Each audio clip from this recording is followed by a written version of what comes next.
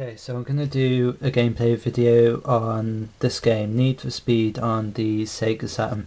Now, I was pretty surprised to see a Need for Speed game on the Saturn. I'm sure the series needs no introduction really.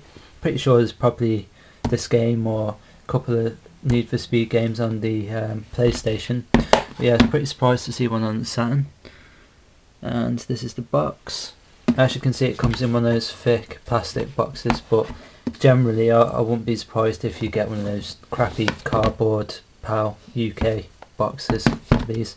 So let's get on and see what this Okay, so again, this is Need for Speed on the Sega Saturn, and yeah, you've got quite a lot of options. Well, you ain't got loads, but you've got one player or two player. You can use the virtual steering wheel or whatever it's called on the Saturn with this. Click into one place, so you got time trial, head to head, single race or tournament. So let's go in single race. Let's pick a good track. I think you've got about 7 tracks in there, so 1, 2, 3, 4, 5, 6, 7, about 6 I think. City. I'm going to pick a good one. Yeah, let's pick the Alpine one. Midday. You can choose morning, midday or evening. You can even view the segments of the track between, like, you know, the checkpoints and stuff. So yeah, Alpine. Let's choose that one. You got a choice. Maybe it's 7 cars. I don't know. I can't remember what it said on the back of the box. So Ferrari, Toyota, Acura, whatever that is, Mazda, Porsche, Dodge, Corvette, Lamborghini. So there you go. I think I'm gonna go with let's go with the Lamborghini. Again, you can choose automatic or not. I'll show you this little nifty feature you got in there. It's called Car Showcase. Now I'll click on that. This is a really nifty feature. I really like this. And I haven't seen anything like this on any other games. So let's go into General.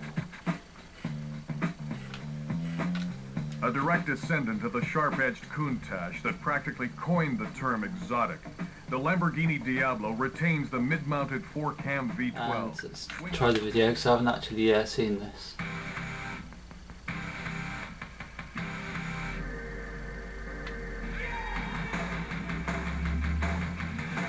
Nice little showpiece of the Lamborghini there.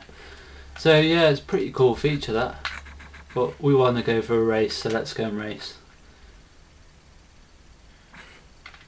Okay, so we've got it on automatic, let's go. And we're going to be racing against an Acura NSX. At a glance. That ain't the only car in this race, I don't think. At least I hope not. One thing I would say for this game is that a while ago I said that there ain't really any decent racing games on the Sega Saturn. The only decent racing games that I've come across personally, and I have got quite a lot of racing games, is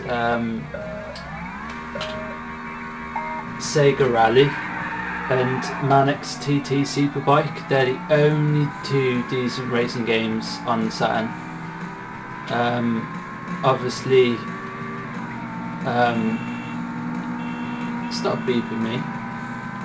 Obviously, Sega Rally is definitely the best, without a shadow of a doubt, the best racing game on the Sega Saturn. Without a shadow of a doubt. Oh, flip neck. And Mannix TT is a close second.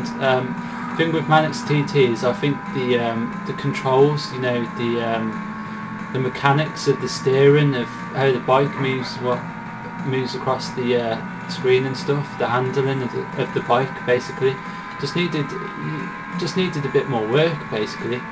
You know, it just seemed like it needed a couple more months with the developer just to get it right. But yeah, I've got quite a lot of racing games. I haven't showed all the games that I've picked up for the Sega Saturn over the months, and I've got quite a lot of racing games in the Saturn. A lot of them really do fall flat on the face, just over stupid things. Most of the time it's just the handling of the cars and stuff like that. Just everything, things just don't come together on the games that much. But this is one game, I have to say, which is actually a bloody good racing game. It's actually a really good racing game, and if you've got a Sega Saturn, oh flipping it, whoa, okay, I've never experienced that before. If you've got a Sega Saturn, you owe it to yourself to get Need for Speed on the system. It can range in price. Sometimes it can be pretty pricey, and other times you can find it really cheap. Let's go into this different view here. So what I like about this, you've got a cockpit view, call it. I'm going all over the road here. So yeah, I mean, graphically it's not as sharp as Manix TT and Sega Rally. I mean, graphically those two games are far superior in terms of graphics for all the racing games. I don't think I've come across a racing game that's beat those in terms of graphics. So yeah, graphically it's not as good as those two games, but I mean it's pretty decent. I'd probably give the graphics about a 7 out of 10.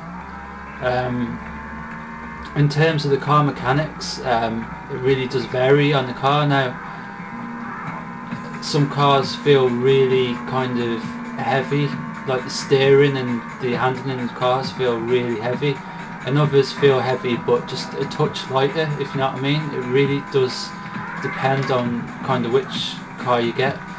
It ain't so massively different that you're gonna tell the difference immediately, but there are subtle changes with each different car in terms of the handling of the vehicle and stuff like that.